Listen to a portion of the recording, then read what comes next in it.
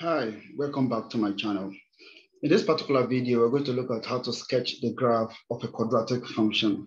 So let's just get right into it. Now, so we have series of problems that we need to first of all answer, right?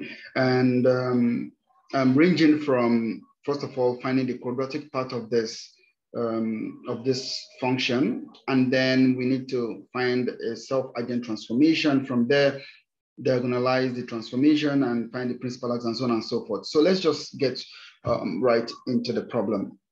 So the first thing is that we need to determine what is our quadratic function. So we eliminate, basically what we do is we eliminate all the other terms that are linear, right? So the only term where each of the terms has a degree of 2, and that's what we pick for our quadratic function. So basically the quadratic part of this is just mainly this.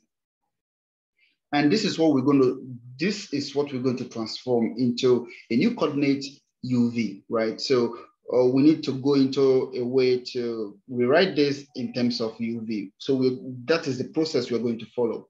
Now, in writing the quadratic function, now that we know that this is the quadratic function, the next thing is to write it in terms of vectors and matrices. So we can write this in this form. Now we need to understand what the entries of this matrix is. Now the first entry would be, so just think about this as the coordinates for the entry. So when we multiply x and x, we have x squared. So this will be the coefficient of x squared, which is 11. Also, this will be the coefficient of y squared, which will be 4. Now, in the middle, we have x times y, which is xy. We also have y times x here, which is yx, which is xy. So all we need to do is just to divide this coefficient by 2 so that we have minus 12 here and also minus 12 here. And that is it.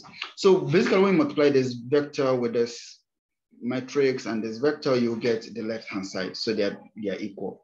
Now, from here, we kind of see that we can write this as a transformation, right? So we now defined a new transformation T, which is from R squared to R squared. Basically, you can say this is 2 by 2 matrix, such that the matrix of transformation, the matrix of transformation would be this. And this is relative to what? Standard basis. Standard basis for R squared. So what I mean by standard basis here is just 1, 0, 0, 1. Relative to this, this would be such a matrix for a transformation, all right? And I think this makes sense, okay? Now that we have this, the next thing is we just need to diagonalize this transformation. So that's the next step. So the next step is let's diagonalize T. All right, so let's look into that. So diagonalizing this, what you need to do is to first of all, find the characteristic polynomial. So this is called the characteristic polynomial. Okay, and this is given as the determinant of this matrix relative to standard basis minus T times identity matrix. And this is given as just subtracting T from the diagonals of the matrix. Okay, now I've already done several videos on how to diagonalize the transformation. Make sure you watch those videos as well. The link to the playlist is down below in the description. So make sure you go ahead and watch those videos to get yourself grounded on how to diagonalize a matrix. Okay, so let's just finish this one off. So determinant of this is just when you multiply the diagonals, multiply this diagonal minus the other diagonal. So we have 11 minus T times 4 minus T minus 12 squared, right? So that gives us 44 minus 15T plus T squared when we expand this, and then we have minus 144. So this comes out as minus 100, okay? Now you need to factorize this. That's the first thing, that's the thing that we always do whenever we find this determinant of this matrix. So now, basically this is factorizing the quadratic expression, and all you need to do is to multiply the coefficient of t squared and the constant one, which is minus 100. Find the factors of this, in which when we add together, it gives minus 15, and that will give you the combination. The right combination will be minus 20 and 5. So therefore, the factorization of this is t minus 20, t plus 5. Now, the next step from here is to find the eigenvalues, which is basically the root of this polynomial, okay? So when we equate this equal to 0, so that means t minus 20, t plus 5 equal to 0, which means the eigenvalues would be minus 5 and 20. Okay, now that we have this, we need to then find the solution to the eigenspaces corresponding to the eigenvalues. So solution to eigenspaces. So that will be the next step. So what we need to do is to check when t is minus 5. So remember the matrix 11 minus t, minus 12, minus 12, 4 minus t. That's what we're going to substitute into. So 11 minus 5, that is, so we have 11 minus 5. So let's just do this first one. We have minus 12 here, minus 12 here. We have 4 minus 5. So this is what we have. And this gives us 16 minus 12, 9, okay?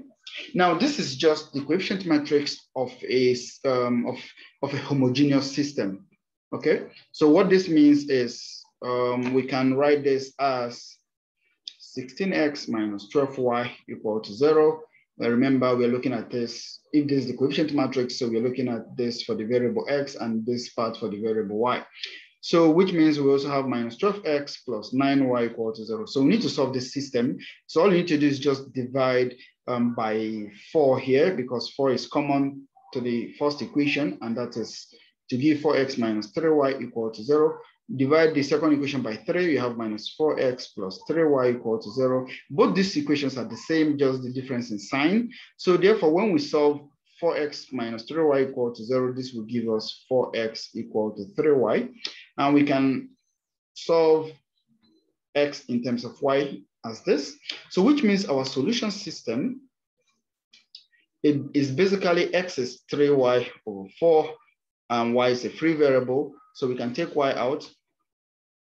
So to make this is a fraction, so we don't want fractional vector. So all we just need to do is just to multiply through by 4. So when you multiply by 4 and divide by 4, you'll notice that this is what you have. And then this 4 now multiply inside. So we have y over 4 times 3 times 4. So we use this vector. So this is still fine. So y over 4 is still a variable in terms of y. So we just note that what the eigenspace corresponding to this eigenvalue will be spanned by the vector 3, 4.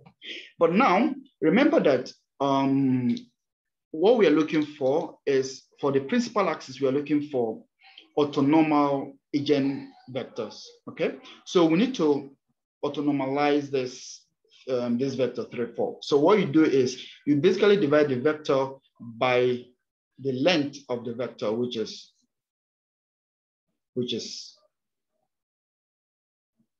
over 5, which gives us 3 over 5, 4 over 5.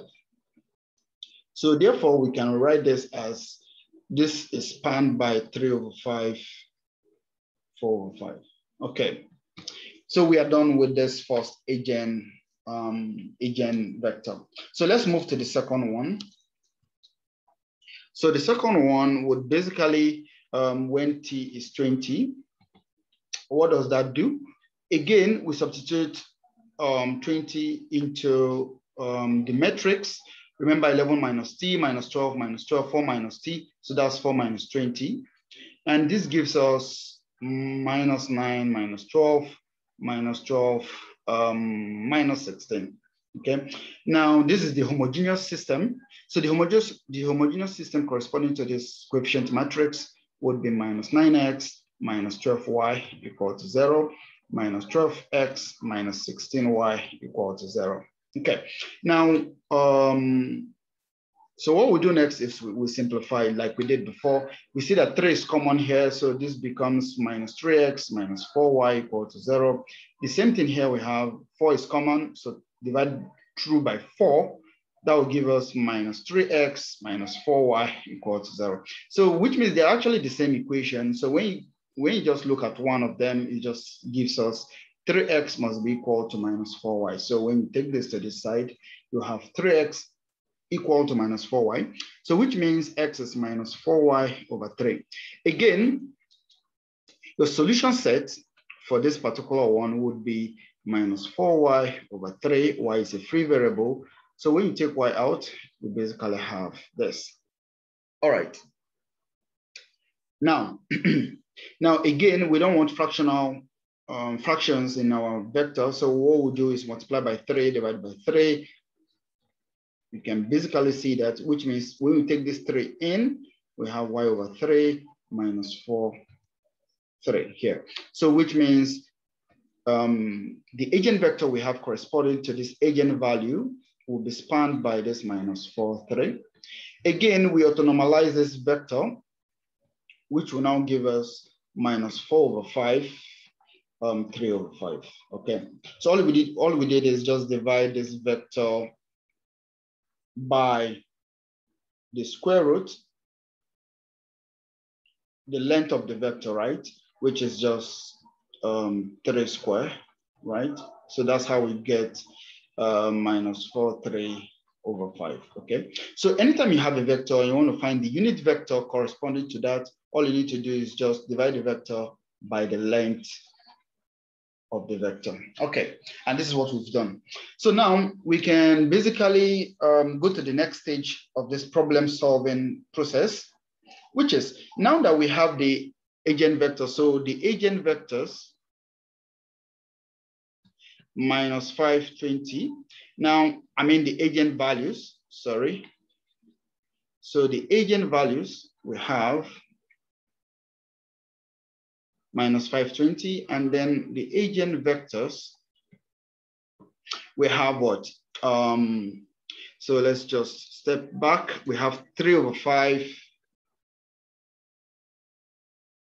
4 over 5, and then we have minus 4 over 5, 3 over 5.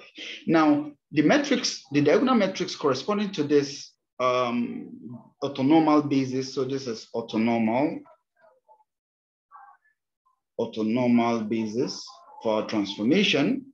Now, the matrix corresponding to this, the diagonal matrix would just be the matrix corresponding to where the diagonals would be the eigenvalues.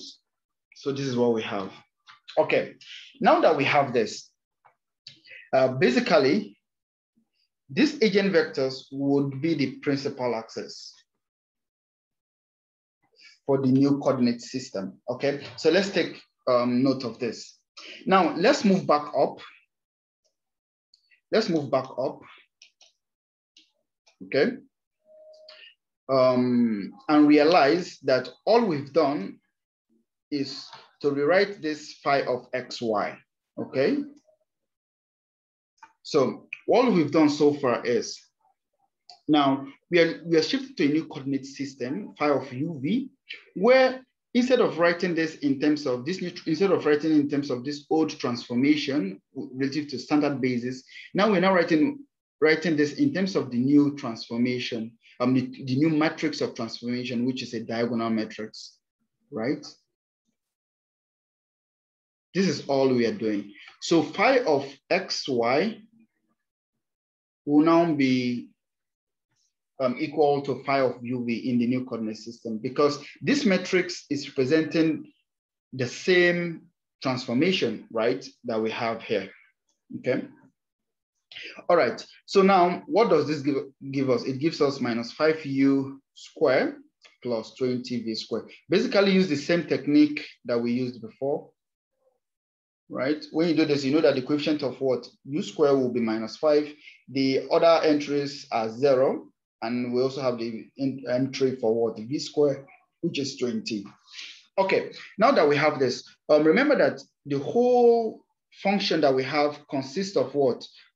we still have plus 6x plus 8y, and we need to accommodate for that. Okay. Now, how do we do that? We just need to be able to transform the old coordinate to the new coordinate, right? Completely. So how do we represent a vector in this coordinate system by a vector in this coordinate system? So what basically happens is any vector in this coordinate system can be written as what? XY, right? And this is basically x E1 plus y E2. Remember, your E1 is the standard basis for the old, for the transformation, right?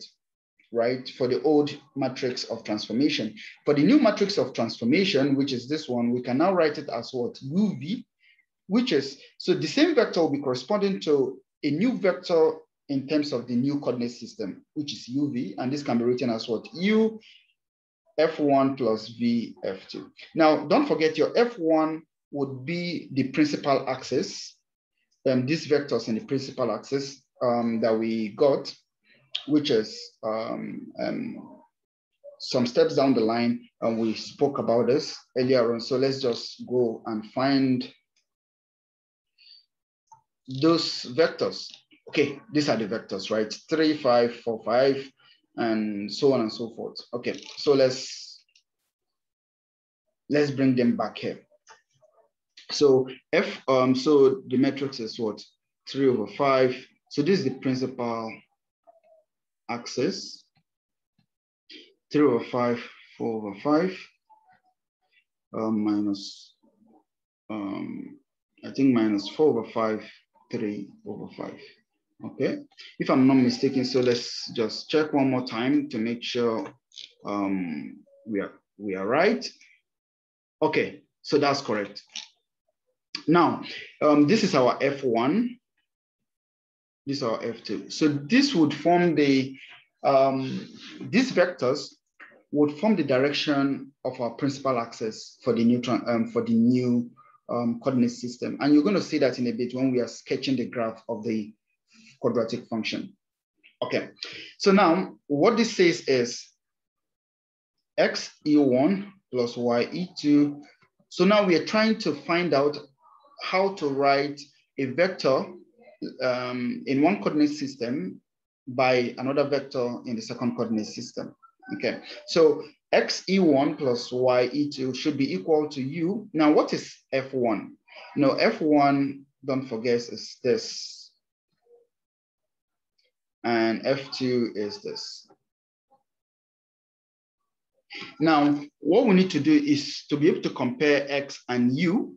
All we need to do is to write this vector in terms of E1 and E2. And it turns out that this is just 3/5 E1 plus 4/5 E2. So we know this because this is the vectors for the standard basis, right, for R squared.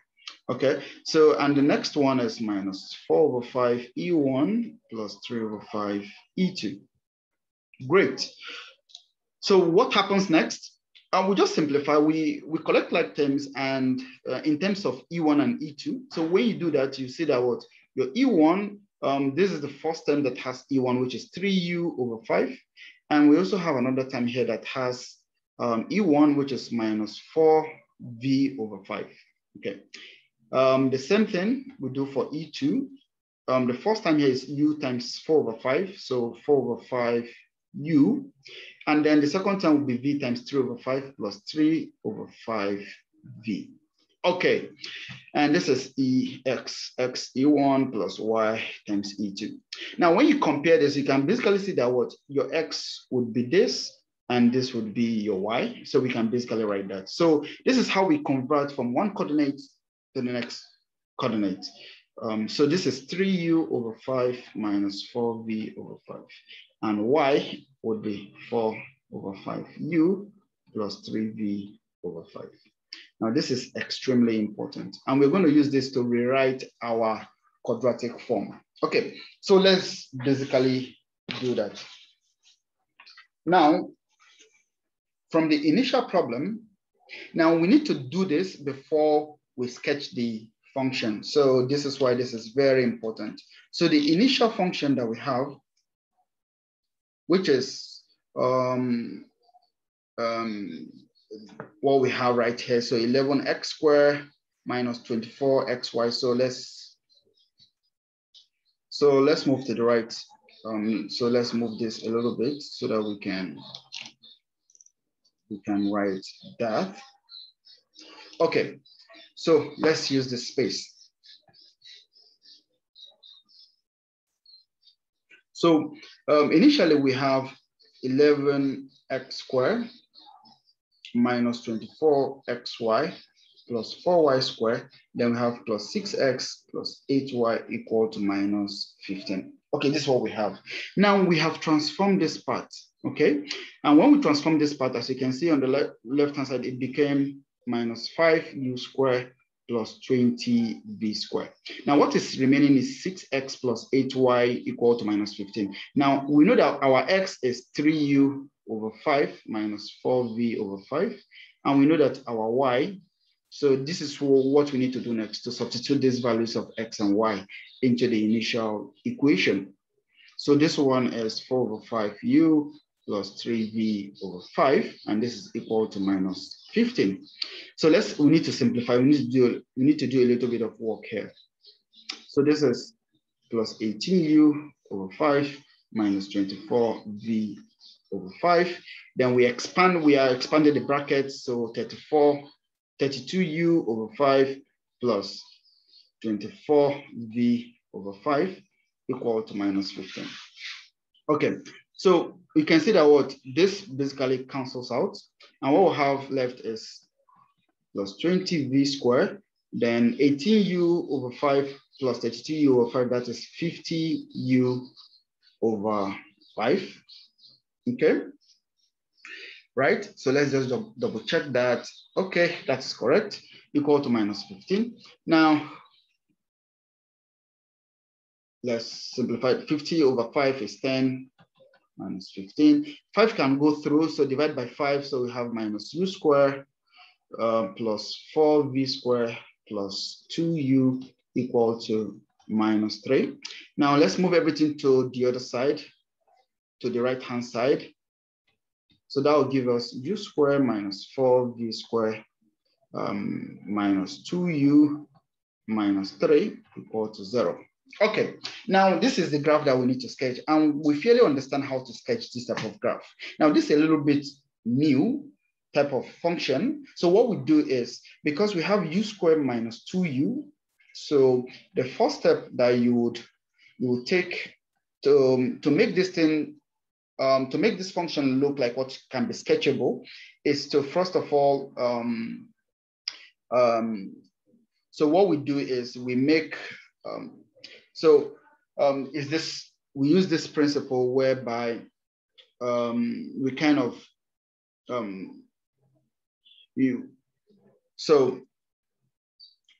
so what we do is we make this into a square, which is, we complete the square. All right, so that was what I was looking for. So we just complete the square, which is u minus, so we divide the coefficient of u by 2, which is minus 1 square. Then we subtract the square of this number, right, which is square of minus 1 is 1. So we subtract this. So this whole thing is just the same thing as what? U square minus 2u.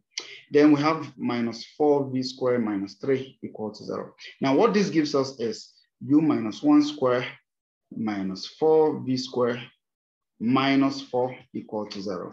Perfect, perfect, perfect. All right. So what this finally goes to is 4. Now, when you have an equation of this nature, you already know this is going to be hyperbola, right?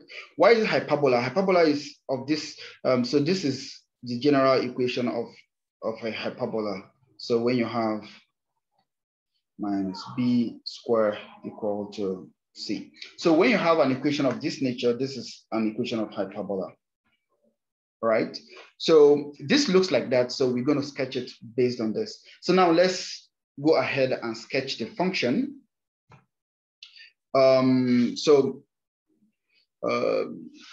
Let's just take some time to sketch this. Okay, so let's say we have this. All right, good. So this is our initial XY axis, okay? Now, notice that we are moving into a new axis. So let's just draw this, which is U. So let me make it thicker.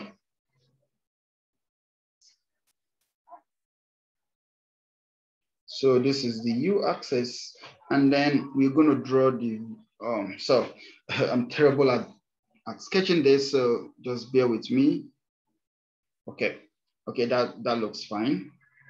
Okay, so this would be the V axis. Now they have to be 90 degrees because remember they are orthogonal, like orthonormal vectors. So this would be the direction for F1. Now you need to be careful. Remember your F1 is, I think 3/4, 3/5, and 4/5, right?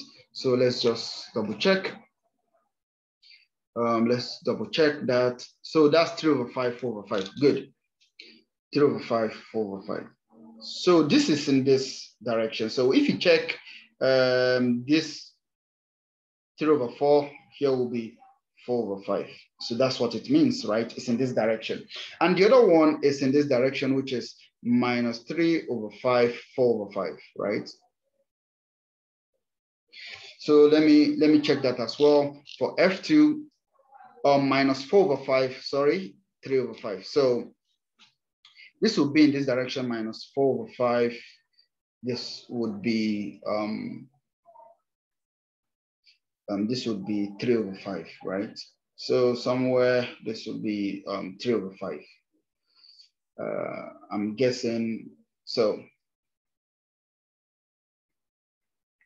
So let's just make sure. So minus 4/5 here will be like 3/5, if you may.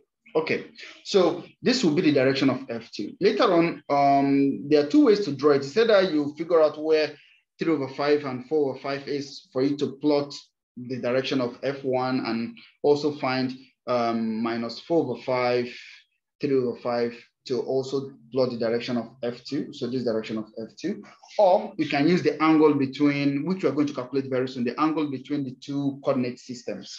Okay, now that you have this, now let's just plot this graph now. Okay, now before we go into the, we know how a hyperbola looks. So hyperbola looks like this. A hyperbola looks like this, where we have these points where the function passes through the x-axis, okay? Now we do the same thing with this. So all you need to know is when v is equal to 0, where would the function pass through? So we need to check that. When v is 0, what happens? We have u minus 1 square equal to 4, right? Because 4v square will be 0. Now, which gives us u minus 1 must be equal to plus or minus 2 when you take the square root of both sides, and which means u is what? 1 plus or minus 2. Now, when we take the first one, which means u is 3, and u is 1 minus 2 minus 1, okay? So that means we are looking at 3 here in u axis, and so minus 1 would be very close here, minus 1. So then we can now plot the graph that we are looking for, which is this. This is the hyperbola on this. So this would represent the function that we're looking at, this function.